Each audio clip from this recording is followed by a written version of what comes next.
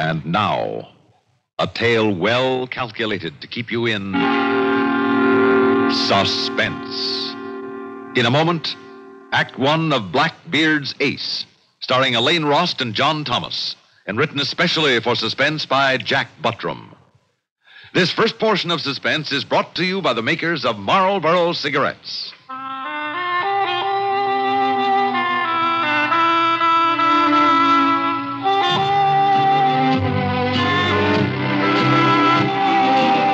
Why don't you settle back and have a full-flavored smoke? Have a Marlboro. You get a lot to like with a Marlboro, the filter cigarette with the unfiltered taste. Try Marlboro.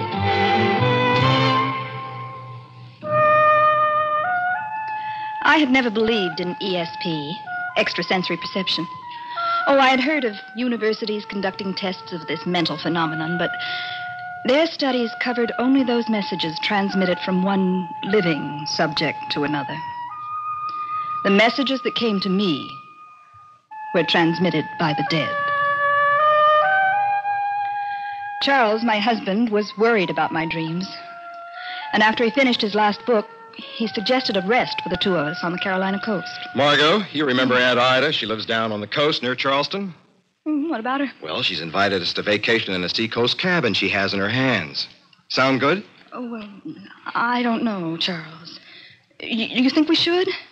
With your writing and all, I just have the feeling. Oh, come on, Margot. She says she can't get a buyer, and the place is just standing idle, so let's go. Well, all right, honey. But you remember the last time we went away.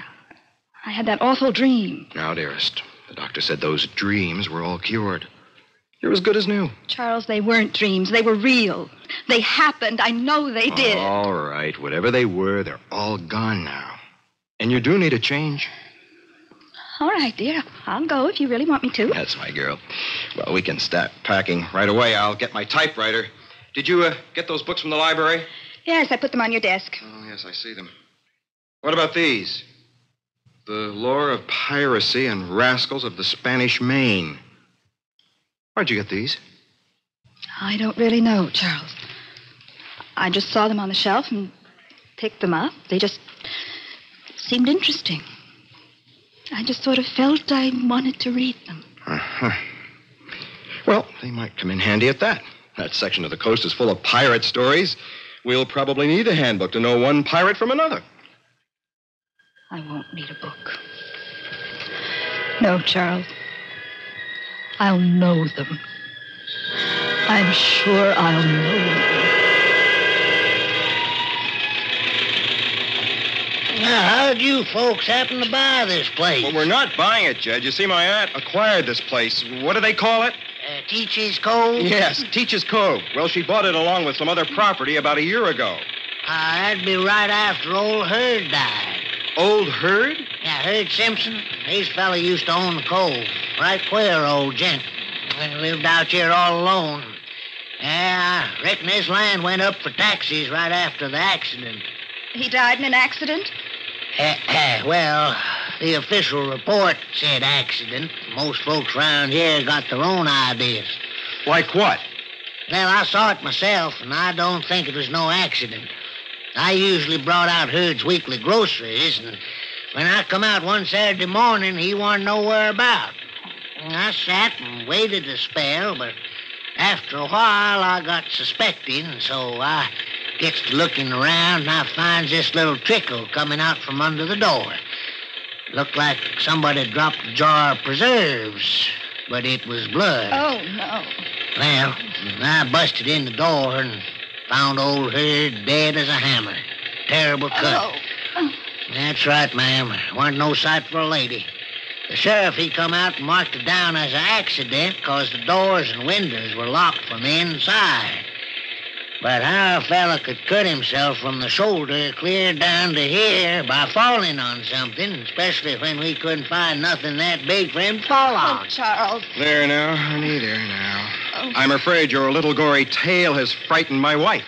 Oh, no, there's no need to be frightened now, ma'am. That was most a year ago.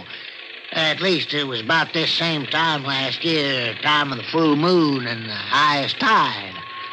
Pirate's moon. Margot. Yeah, that's right, ma'am. Pirate's moon. I reckon they called it that because of the high tide. They could slip over sandbars and get farther up the inlets to bury their treasure or whatever. Margot, how did you know about a pirate's moon? I don't know, Charles. Read it in one of those books, I guess. Well, there's the cove, right up our ahead. It's a nice-looking place. The way you were talking, I expected to see a tumble-down shack. Oh, old Hurt, he was a pretty good fella keeping the place up. Yeah. Well, here we are. Certainly is deserted country. We didn't see a single soul on the way out here. Well, I guess I better help you get set up, huh? I'll unlock the door if you can start bringing in the bags. Yes, hurry. Get in before dark. I don't know why, but I just knew we must be inside the cabin with the door locked before dark. There was something that would not be quiet, something inside my brain that was trying to speak to me. I had to shut it out of my mind. Well, that ought to do it. Hope you folks are comfortable. Thank you, Jed, for all your help. That's all right, ma'am. Here, I'll pay you and see you off. Goodbye, ma'am. Goodbye, Jed. Thanks again.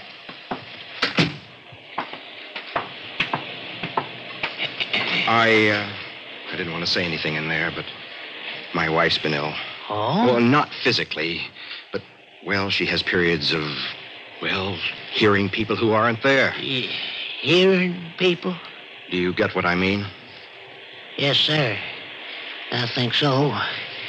She's might, edgy. Exactly.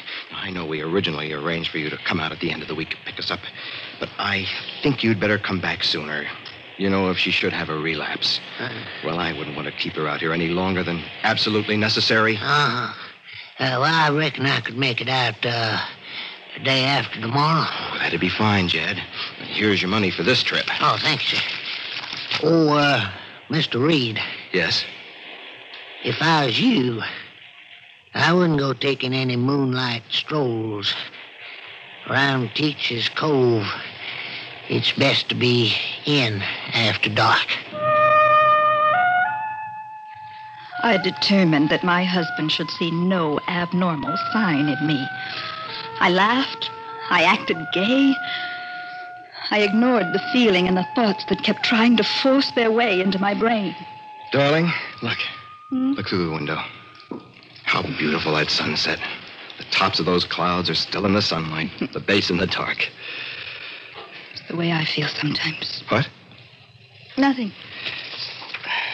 Margot, do you know where I put those books?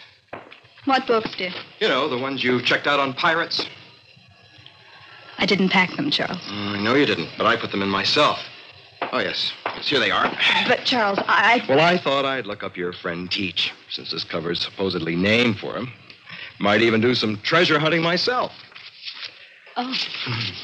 Look at this map. It was drawn a long time ago. Not labeled, of course, but the general shape seems to correspond with our little inlet out there. I'll bet that's it. Yes. It is our inlet. And listen to this, honey. Edward Teach, better known as Blackbeard, was a giant of a man standing well over 6 feet and weighing nearly 300 pounds. He was killed in a furious fight in an inlet on the Carolina coast. The secret of his supposed hidden treasure went with him into oblivion. Doesn't that sound exciting?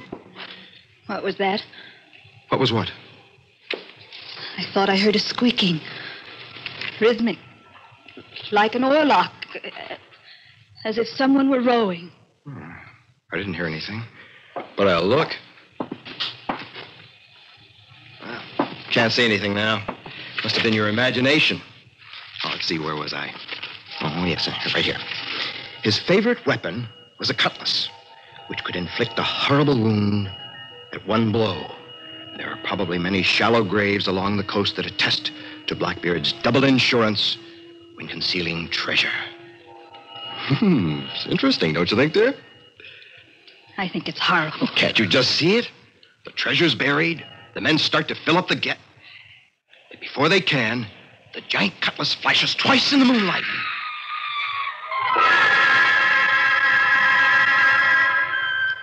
Charles rushed out to investigate that scream. I knew he would find nothing. But at least it was a relief to know I'd not just imagined it. Charles had heard it too. Next morning, there was no indication of the mysterious sounds of the night before. Only a lingering dread in my mind. For I knew that night would fall again.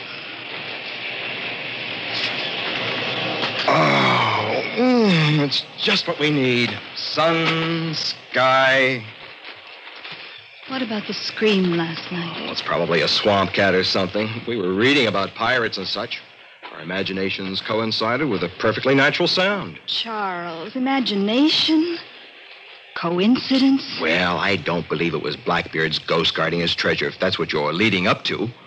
I hadn't mentioned it at all. Well, I just know it's on your mind. Say, what's that over there? What? That piece of iron sticking up out of the sand. Looks like part of a small boat's anchor. Looks pretty ancient. Let's dig it out. Charles, I don't think we should. Oh, for Pete's sake, why? It's broad daylight. Come on. What's this? Looks like a piece of ivory. Heart-shaped. Black diamond shape inlaid in the middle. You ever see anything like it? No, Charles. I wonder if it's valuable. It's a funny little thing. Just one hole in it down near the point of the heart. It's evil, Charles. It's evil. Throw it away. Oh, Margot, don't get excited over a little bit of ivory. It might be valuable, that's all. Evil, Charles. It's evil. Evil. Evil. A planchette. A planchette. What? It's an ivory planchette. Used to communicate with the dead. Take it easy, honey. The small hole is for the insertion of a writing instrument. There are 2 small casters attached to it. You place it on a piece of paper, let the hands rest lightly on top, and it writes messages. Evil messages. Evil. Evil. Here, darling. Lie down on the bed. Here's something to drink. It'll help you rest. Make you feel better. There now. Now, what kind of evil messages are you worried about? What? You were just telling me about messages from the dead. What were they? I don't remember. Well, you just said something about this planchette, right? You don't remember, do you? No. I really don't know what you're talking about. It's like I blacked out for a moment. Well, let's see if you were right about that thing. I'll look it up in that pirate book of yours. Let's see, glossary. Pirate, right plane. Oh, yes, here. Planchette used in a form of automatism. Especially believed to be used in communication with the dead. You're right, Margot. Absolutely right. Well, by golly, we're going to try. No, Charles. It's evil. I know that, too. It's evil. There, baby. Now you just go to sleep. You get some rest now. Charles. That's my girl. You'll sleep for a few hours. Well, now, maybe the planchette will tell me where Blackbeard's treasure lies. That is, unless his ghost is still guarding it.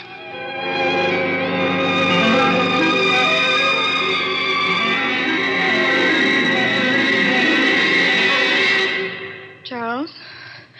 Charles, where are you? Right here, darling. Charles, the planchette, did you... No dice, baby. Old Blackbeard just won't tell me where his treasure is. I fixed up the little plaything there, put a pencil in, sat for over an hour with my hands resting on it, waiting for it to write on the paper. Still blank. I'm glad. I guess the way those things really work is your muscles finally get tired, and you write out the messages that are already in your brain. Maybe so, Charles. But how do the messages get in your brain in the first place? Don't ask me. Ask old Blackbeard. You hungry? No, not very. You've been sleeping all afternoon. It's already dark. Is the moon up yet? It should be full tonight. Why, I hadn't noticed. Why? You said it wasn't quite full last night. Tonight must be the pirate's moon, with the highest tide. Good night for reclaiming buried treasure. Yes, I guess so. I guess I will fix a little something. You had dinner yet? Just a snack. Oh, let's see. Where did I put that? Where did this come from? A cutlass. Did Charles put this here to scare me? Does he want to drive me out of my mind? I won't make a scene. I'll just ignore it like it wasn't even there. I won't even mention it. Charles? Did you hear it? What, dear? That sound again. Like the rowing we heard last night, just before the scream. No, Margot. You're really letting this thing get too big a hold on you. You didn't hear it? I didn't hear a thing. I won't then either. I won't imagine I heard anything. He's trying again. Trying to make me think thoughts that don't belong to me. Telling me I'm hearing things. Oh, Charles. Charles. Well, I think I'll turn in early tonight. Oh, boy. City boys like me get tired pretty quick in the outdoors. Yes, it's a good idea, Charles. You need some rest. Yes. You need a rest. After tramping around this afternoon while I was asleep, finding that cutlass, putting it in here to make me think I'm going crazy. Yes. Yes, you sleep. Where is that planchette? Oh, yes, here. Put in the pencil. Now, on the paper.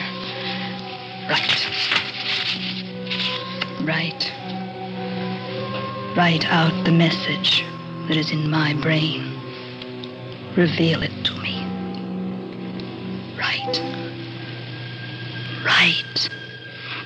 There, it's moving. It's writing.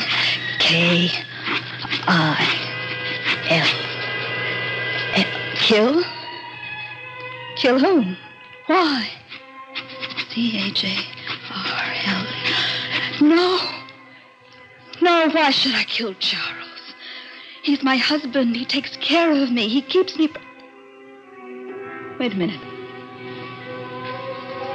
Does Charles think I'm crazy? Y-E-S. What was that? Oh. Did you hear something, Charles? Yes, I thought I did. Something like we heard last night. Don't you think it's your imagination, Charles? There, you must have heard it that time, Margot. Didn't you? Really, Charles, you've been awfully jumpy lately. Margot, what's the matter with you? Nothing, Charles. Absolutely nothing. I've just been using the planchette. You have? Here, let me see this paper. Is this what the planchette wrote? Yes. It says, kill Charles. Yes. Margot, what does this mean? Are you crazy? I don't know, Charles. Is that what you want me to be? Did you put this in the kitchen so I would think Blackbeard had been here? Margot, what are you doing with that thing? Put it down. You could hurt yourself. Do you want me to say I'm crazy, Charles?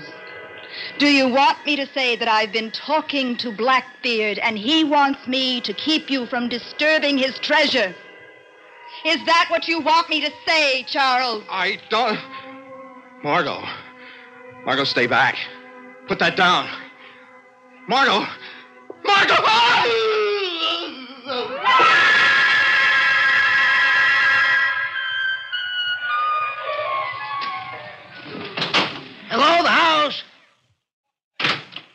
That's funny. Nobody seems to be around. Mr. Reed said I should come out and check on things today. I guess I'll just take a look.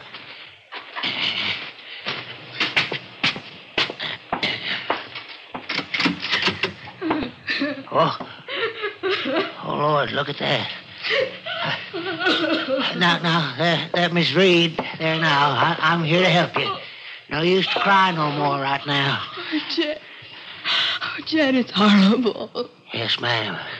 It sure is. Now, come on, let's go outside, away from all this, huh? Now, why don't you tell me all about it, huh? How it happened? I don't know. The last thing I remember, yesterday, Charles gave me a sedative to make me sleep. I had horrible nightmares all about blood. Then this morning I woke and found this. Now, ma'am, it won't do no good to cry no more. It sure is terrible. Terrible cut. What? Terrible cut your husband had there. Terrible, just like the one Hurd had. Hurd Simpson? Yes, ma'am. Of course, you wouldn't know it unless you've seen them both like I have, but them cuts are almost identical. Exactly alike. What's that you're hanging on to? This? Yeah. I don't know. We found it on the beach yesterday. Yeah. That's mighty hard to explain. Old Hurd had one of them things, too. He did? Yeah. Practically had to pry his fingers off of it. Funny little things, ain't they? But I thought I thought mine was the only one. Oh, no, ma'am. Some kind of gambling ship, I reckon, sunk out there a couple of years ago, and ever since then, them things been washing ashore. Then they're not valuable as antiques or anything. Oh, shucks, no, ma'am. They got so plentiful around here, folks got to calling them Blackbeard's Ace. Not much use to them, I reckon. No, Jed. Not much use. Not much use to him at all. Except to Blackbeard.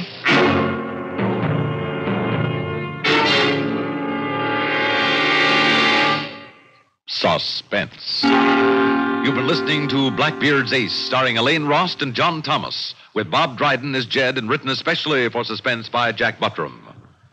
Suspense is produced and directed by Bruno Zerato Jr., music supervision by Ethel Huber, sound patterns by Joe Cabibbo. Listen again next week when we return with The Second Door, written by Robert Reddick, another tale well calculated to keep you in suspense. Betty Furness talks about the Seattle World's Fair tomorrow on the CBS Radio Network.